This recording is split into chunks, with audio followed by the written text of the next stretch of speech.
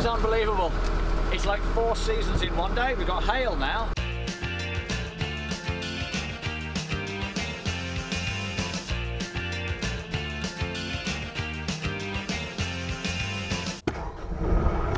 It's 9 o'clock on Sunday morning. Yesterday, we picked up this boat, the Joy, the Ode to Joy from Black Prince Boating Holidays. It's a beautiful boat.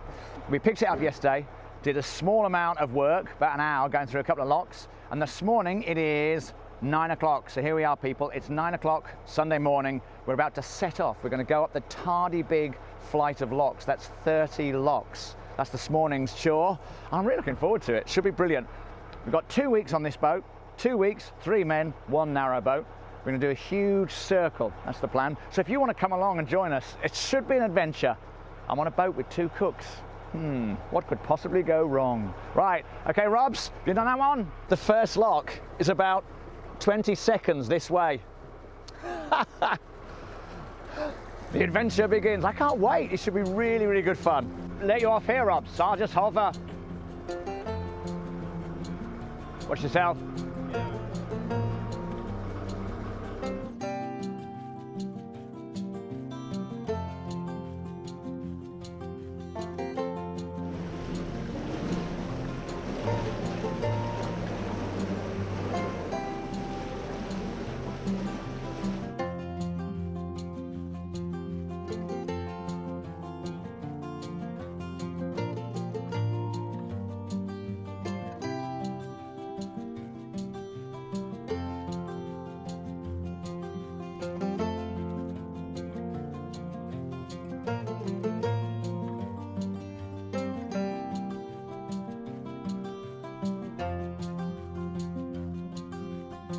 There is a secret weapon when you're doing locks. The secret weapon is the volunteers. You get CRT volunteers, Canal and River Trust volunteers, volunteer lock keepers, and they help you with the locks, and they are always really nice, always really helpful, and always really friendly.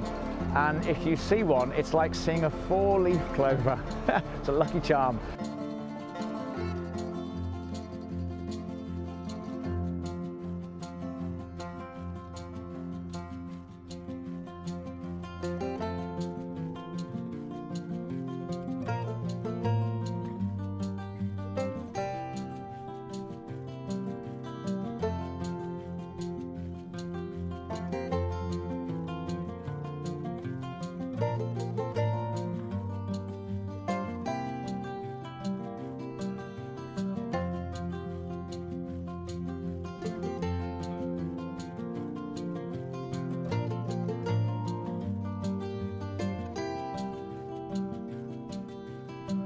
It's 4 o'clock on Sunday. That is the end of our first full day on board. We had a great day.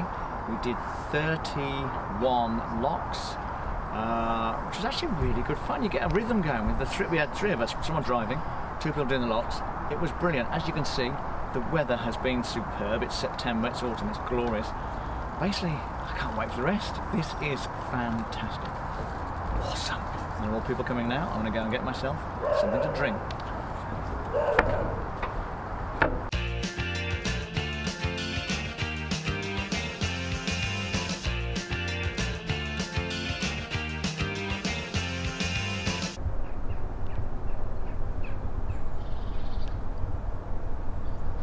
It's day 3, it's early in the morning, and last night we had a fantastic evening. We went to bed, I had a great night's sleep, and this morning I woke up really early. So I thought, rather than lie in bed and waste the time and think about the state of the world, which is quite depressing at the minute, I thought I'd go for a walk. So I opened the doors, went out, and it is an amazing, amazing morning. There were just banks of mist. There was mist rolling along the canal and mist on the hills. So I went for a walk along the towpath, and at first all you could hear was the birds, just the little birds in the hedgerows you went past, and there was a heron that flew off, and ducks, and squirrels were playing. And then, as it got lighter, I started to hear traffic, because I remembered we're only a mile from a big motorway, the M42. So the bird song sort of faded a bit as the traffic came on, and then I started to meet people on the towpath. Not many, just 1 or 2. And everyone's sort of, sleepy but polite. And so the truth is, it's about 8:30. And already the day has been superb. Quite frankly, I don't care what happens. It's been awesome. And apparently we're going to get sunshine later, so the awesomeness is just going to continue. So hey, here's to canal holidays. Love them.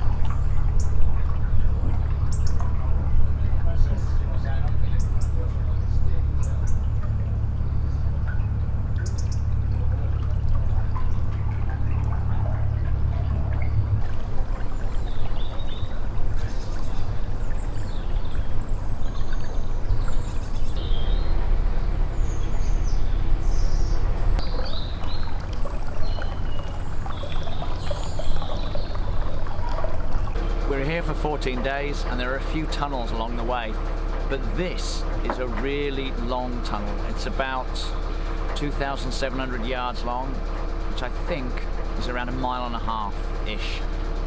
So bear in mind we're going at walking speed. It could take 30 minutes to go through this tunnel. It's two-way, so if we see another boat coming, that's fine, but it's very close. And I'm not sure what it's going to be like driving for 30 minutes in the dark. Might be a bit weird. Who knows what will be like when we come out the other side. Might all be screaming. Hey, only one way to find out. Mike, I can't steer. Sorry. Sorry, Steve.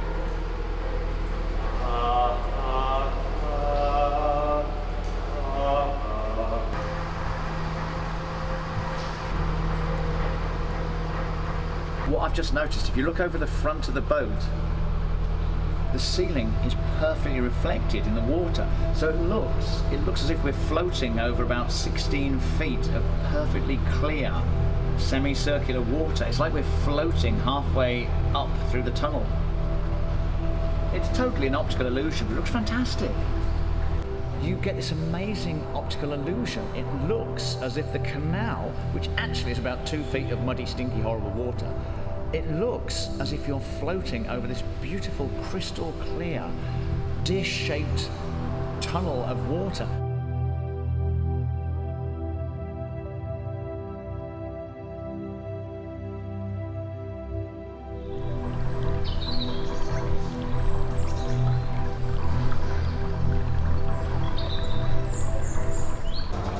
I should probably have done this earlier, but this is a map of the route we're going on. We're actually going to do a thing called a ring. So this is where we started, Stoke Prior, really nice. We did 4 locks or 5 locks, we stopped for the night there.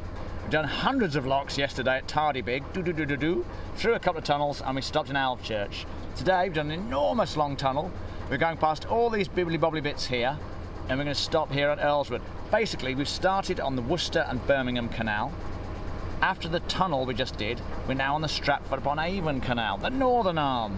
But then in a couple of days, we'll be on the Stratford-Upon-Avon Canal, southern arm. It's really complicated. And then we hit Stratford-on-Avon, which is on Avon, the River Avon. So we're going to join the River Avon, come all the way down here, and then join the River Severn, go all the way up, back along the Droitwich Canal, onto the Worcester and Birmingham. So there you go. It's very complicated, but we'll mention it as we go. I feel like I'm David Attenborough, like I'm talking about something in the wild, but that is Robin taking our boat, the Joy, through a guillotine lock. You don't see many of these. In fact, this is the only one I've seen like this ever in my travels. There might be more on the canals, but I haven't seen them. It's a guillotine lock, so that thing comes down and stops the water. But I don't think water, yeah, it's very interesting. It's all to do with the water companies stopping each other from nicking the other person's water, I believe.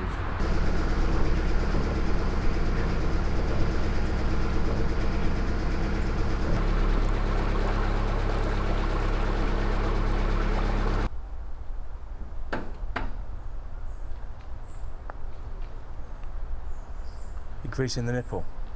I am greasing the nipple. Today has been a very enjoyable day. Started off with an early morning misty walk. So I strolled off the boat, went through the mist, and then we got going and we went through an incredible tunnel. That really was awesome. I said the feeling when the light is right and the shadows are there, you feel like you're floating through space. It's gorgeous. And then we spent the afternoon literally pootling along through a gorgeous sort of green valley that sort of skirts the south end of Birmingham. And we stopped and had lunch on the front of the boat, had a picnic. It is just paradise. Paradise at 3 miles an hour. And tonight we've moored up and there's a pub just up the road and we'll be heading there. And that's what I like about canal holidays. I was thinking every day's been different but the same. You know, you set off on the boat and you end up in a pub and you have a good night's sleep. But we've done different things every day. So one day we've been doing locks. Today it was mainly about the tunnel and the pootling along. And I don't know what tomorrow will be.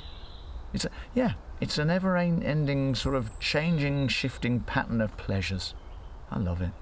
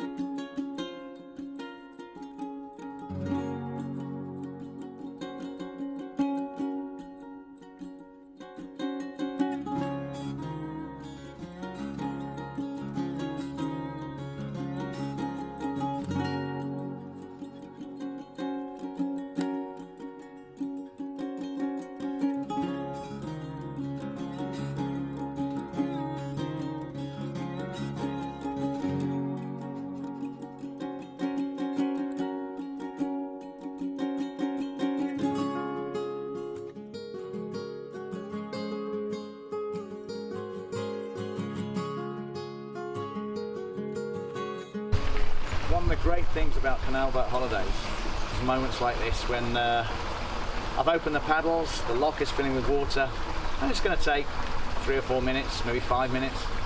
So I just get to sit here in this beautiful dappled sunlight in a green leafy glade and just think about nothing and watch apples bob about on the water. Because there's lots of apple trees by the canals and they all fall in and they follow us down the canal. It's great.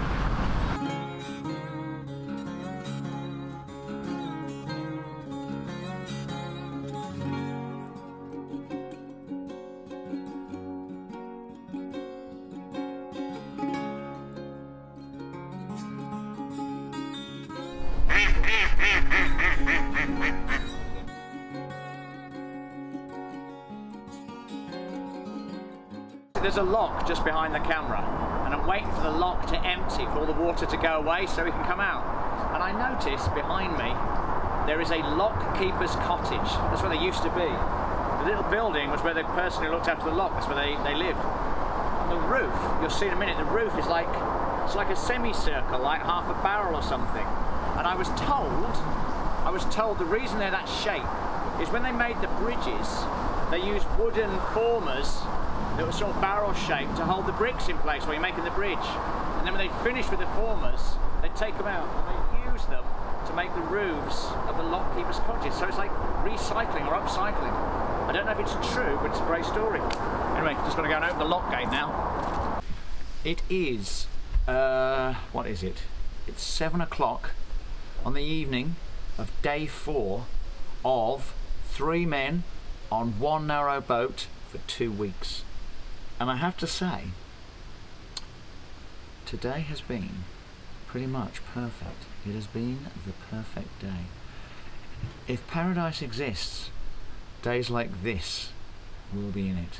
Let me talk you through quickly. Woke up this morning, went for a walk at around dawn, and we had moored just like this tonight under these amazing a canopy of trees, and when I got up the water was completely smooth and the trees were reflected, so it was just incredible. It was like this double height canopy of trees on the water. Went for a walk, found a bakery next to the canal that was open, so we all went for breakfast, and we had takeaway, socially distanced takeaway, sausage, bacon and egg butties, and then we set off and the sun was shining fit to crack the stones, and we did a load of locks. I think 33 locks we did today, but you know what, it was fantastic. We met loads of lovely people. One of the things you find on the canal is there are loads of lovely people who, without saying a word, help you with the locks, either in other boats or they're volunteers or they're just walking by. So that was amazing. And then this afternoon the wind changed. Can you hear? So it was beautiful sunshine, baking hot, we're all wearing shorts, sun cream on, and the wind changed and it cooled down, and tomorrow there's going to be rain. But you know what? I don't care. I'm looking forward to that too. The main thing is we've stopped, we've found an incredibly quiet place. There's no one around. We have beers on board, and once again the two cooks will be cooking tonight, and I believe we're going to have paella. So we've had amazing food all day, all week, and tonight's going to be no exception. So there you go. End of day 4. It has been glorious. Cheers.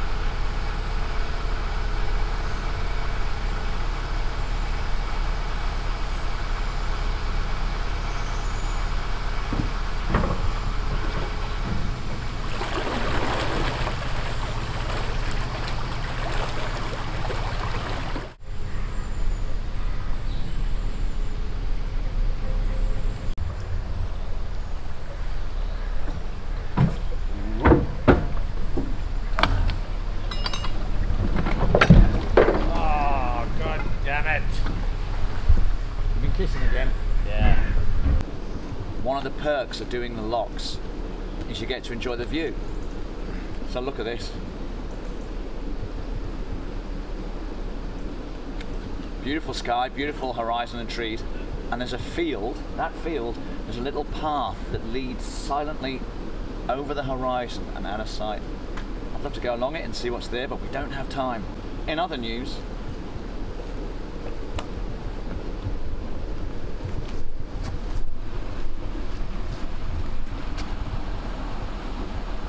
I've decided this holiday, that this holiday I'm going to wear sandals with socks with no shame. It makes life easy when you're pushing the lock gates. So there you go. Yes, laugh all you wish, people. I've joined the Sad Sack Club of people who love and appreciate the joy and pleasure and comfort of wearing socks with sandals, or rather socks with Birkenstocks. Socks and stocks. That's what I'm wearing. Ah, it's good.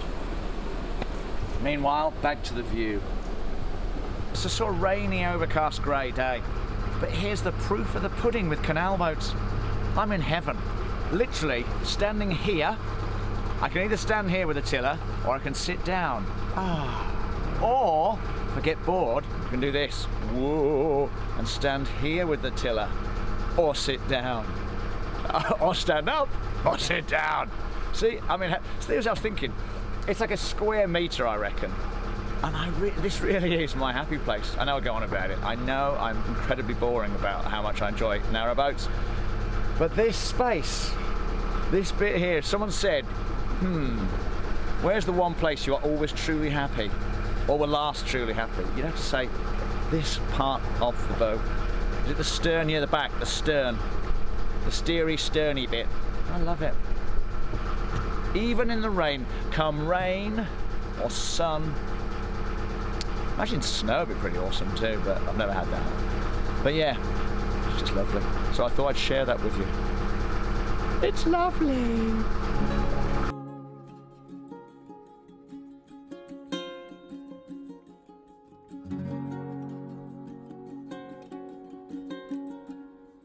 There are lots of bridges on this canal, as indeed there are on virtually every canal.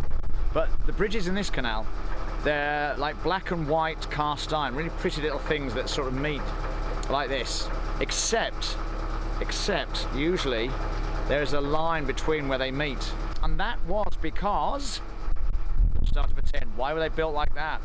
I'll tell you, they were built like that because in the old days, as we all know, these boats were towed by horses, and there was a rope from the horse to the boat, the tow rope, and the bridges were built like this, so the tow rope could go through the bridge without having to take the horse off one end or the boat off the other. So there you go. But I say a lot of them have been filled in now.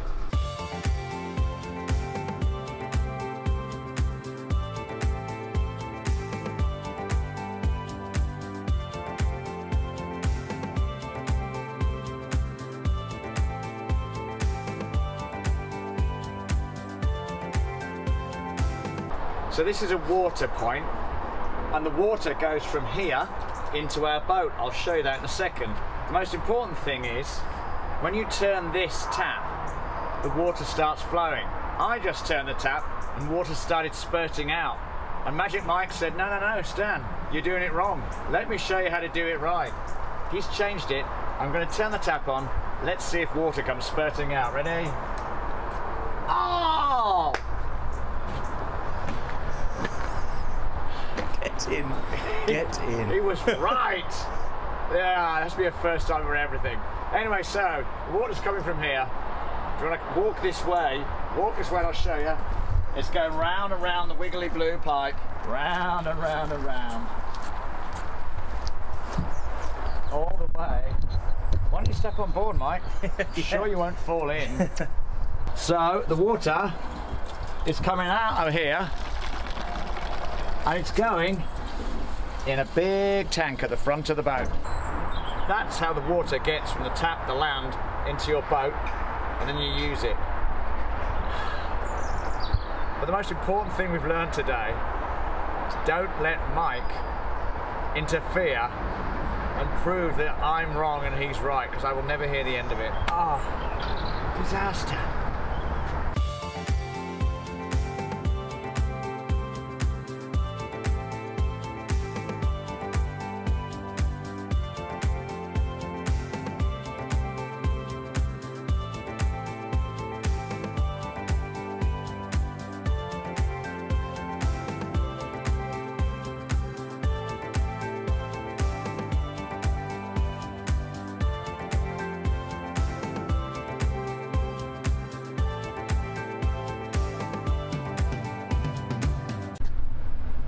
Hello.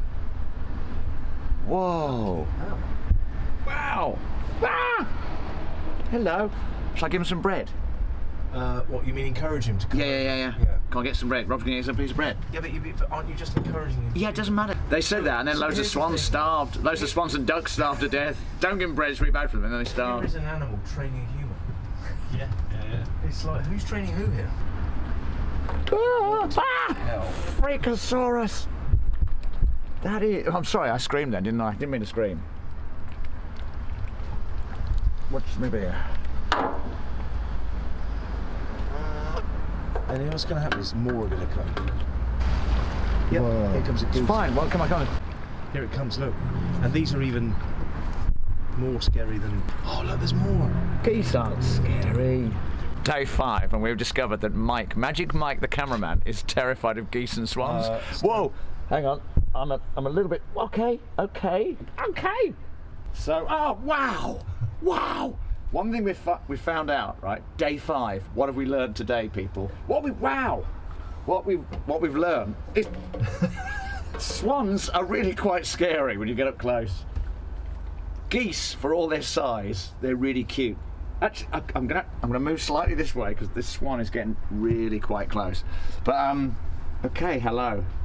It's kind of like an unfriendly dog that wants a biscuit. It's weird, isn't it? It is weird. You've given it bread and now it wants more. A taste of honey is never enough. I'm used to that. It happens to me all the time. What the heck? What the?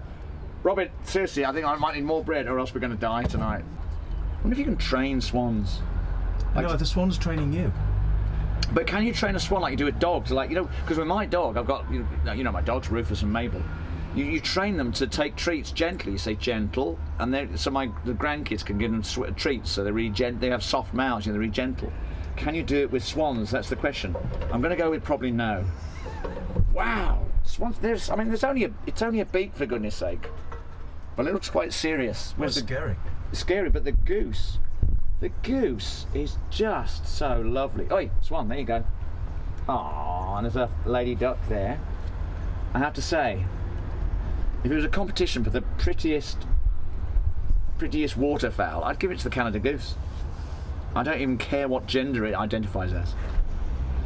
But right now I think I'm going to move. I am actually going to move to get away from the swan.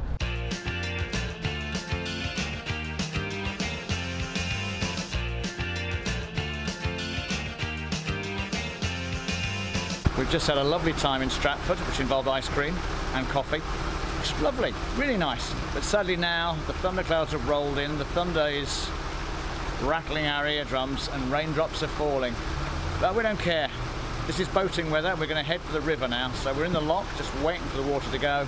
And then we'll be off onto the living water at the Stratford-Upon-Avon. Avon. That's it, on the Avon.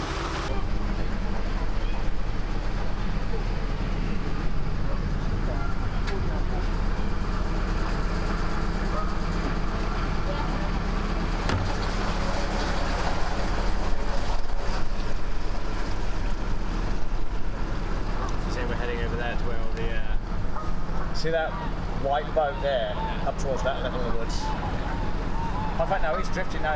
Yeah, so basically, yeah, there. So probably round past that white sign, probably past that white sign actually. We'll see. Let's go over to that bank now and have a look. Open his door. My trousers. Can you pass my trousers, Mike, out there? Open the wardrobe.